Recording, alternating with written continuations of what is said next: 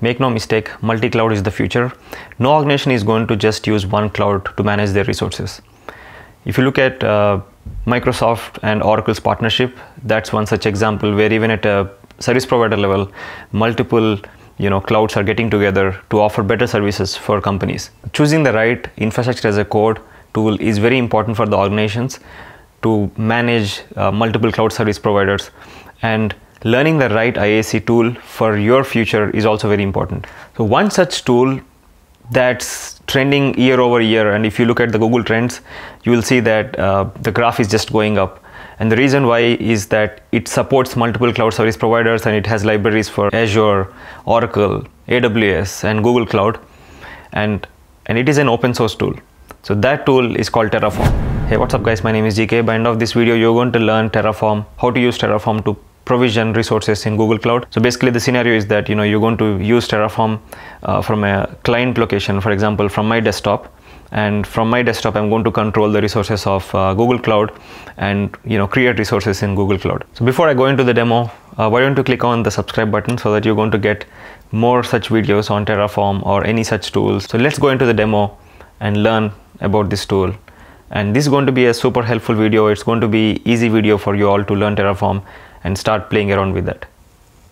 So what you're seeing here is a very high level overview of how the use case will look like.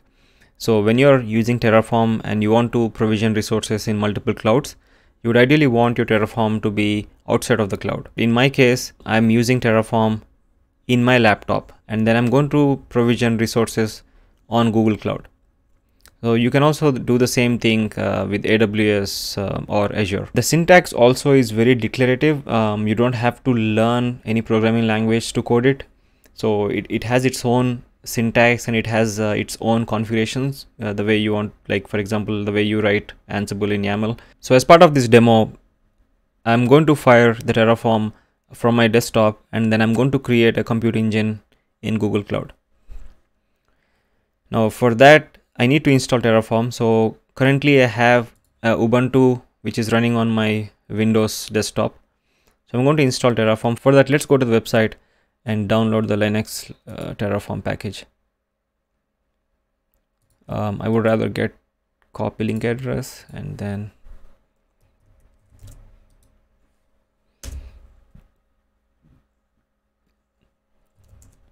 right. So once you have the package, you can unzip it by using Terraform. So you can see that it's in executable format. You can set this path something like this: export path is equal to $path, and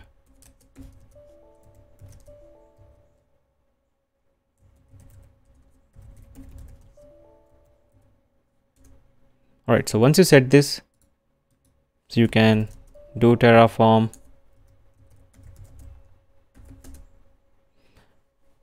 to check the version of Terraform. So right now we have Terraform installed. So the next thing what we have to do is we have to write the Terraform file. So basically Terraform file, like I've said, is a very simple file. It's in a declarative format, and for that you can either use code, your favorite IDE. I use code because it recognizes the extension of the Terraform, and it can give you it can highlight the syntaxes properly. So the extension of the file is .tf. Create that file .tf. So wherever you're running from, for instance, if you're running Terraform from Windows, you can directly do it from your Windows desktop itself. And since I'm running Linux on top of Windows, I would have to create the file here in my Linux client. The syntax starts with the provider. So here what we're saying is provider is Google and the version number, and credentials, obviously we have to give the service account. If you remember my last video when I was discussing about the service account, if you want to connect to Google from your desktop or laptop or from anywhere outside of Google, you have to use service account. So which I'm going to create right now. I'm going to pass the service account JSON file here. And the project ID as well, you have to give the right project ID. So I have to fill that information here. So this is the provider block. And if you're using for AWS, then you would use AWS as a provider. And I'm going to share all the links of the Terraform website where you can get the right provider and the syntax of the provider. So this block, once you write this block, the next is the important thing, which is resource. So in the resource block, we have to mention the resources that we're trying to create. So as you know here, it is Google_compute_instance. So if you have a prefix Google, Terraform will assume that the provider is from Google, and it should it tries to create compute instance, and this is an app server. You can give any name here. Basically, you can give in a web server name. So this whole thing will form the resource ID. So you can reference this in the future blocks. So I'll come up with more videos on how we can use different configuration items, but for now we're going to just use provider and resource for this demo to create a resource in GCP.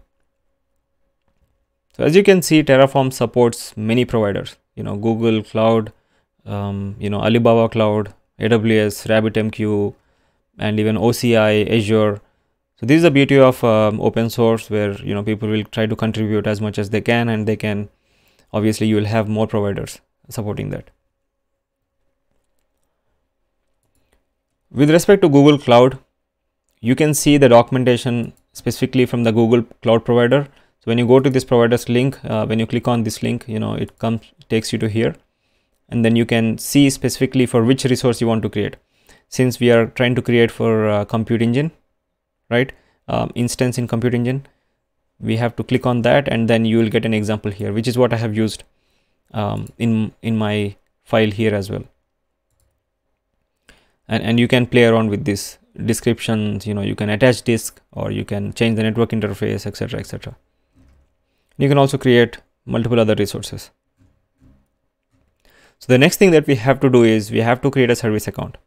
So obviously I have showed you how to create service account, but right now I'm going to create a new one for this demo. So I already have my console opened up in a new tab. I'm going to IAM service account, or you can just try service account directly in search tab.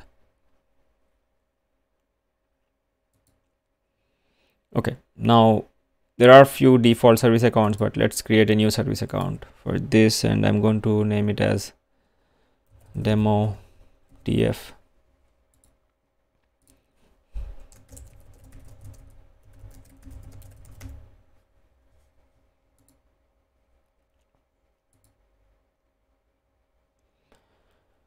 So role, ideally, if you are trying to create only for Compute Engine, we would want to use for Compute Engine, but for this demo I'm just going to use project editor, which is not at all recommended. Like I was mentioning in my previous IAM videos, you would want to always go with the roles of the least privilege principle. So you would only create the role that is required for this action, but for now I'm just going with editor. Continue and create a key JSON. All right, so I have a service account, and now I have to populate this file. So for that I need my project ID, which is YouTube demo. So let me copy that project ID here, and then the file that I've created is this JSON file. So I'll copy that JSON file here.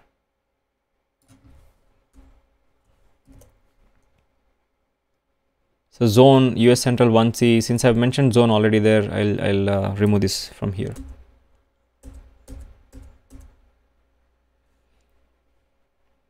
Okay, so this looks good. I'll copy the whole configuration from here and then create main.tf.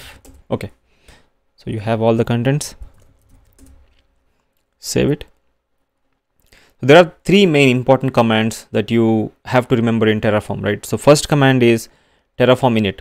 So what Terraform init does basically is it will identify that you are using a Google provider. So it will download all the packages of the Google provider, and then so the beauty of Terraform again is you don't have to provision the resource to know actually whether the configuration is working or not. So there is a command called Terraform plan, where it will tell you what is the thing that's going to happen before even your infrastructure is created. and then the actual command is terraform apply, that will apply the configuration and provision the resources on the provider. So we're going to do terraform init.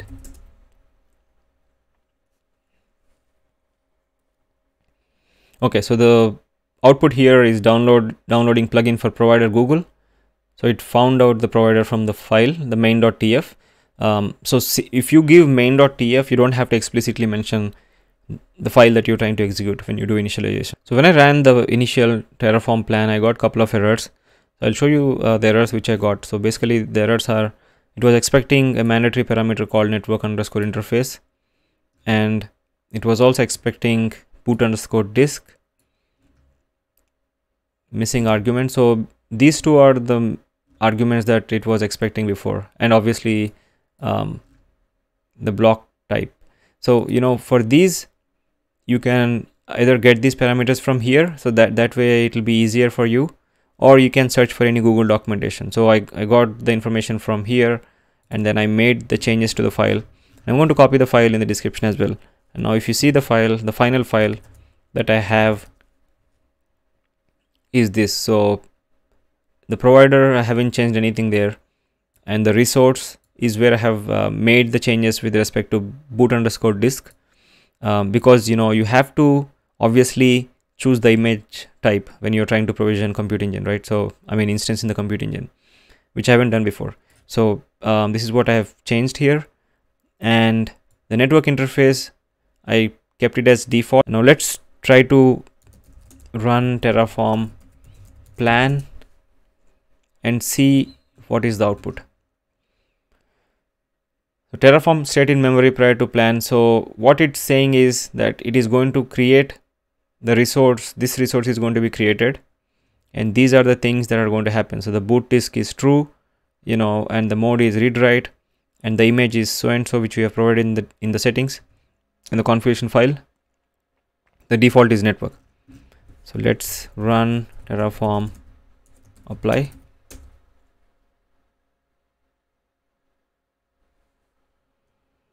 One change, yes.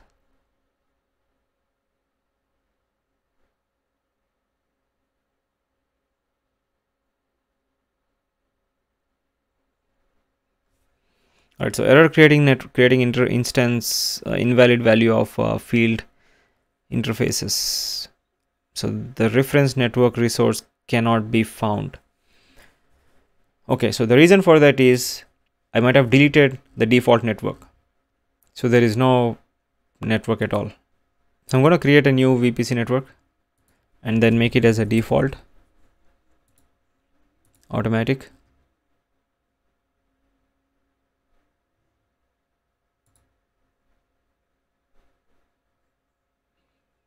Internal VP SSH and then create. Okay, so now I have the default network which I've created. So let's try again this command and let's see what we're going to get this time. Yes. Okay, I think it is doing something right now because I'm not getting the error. So let's go to the compute engine. Okay, as you can see, it created successfully in my project in US Central 1C, and the name of the instance is primary application server. So let's quickly check that.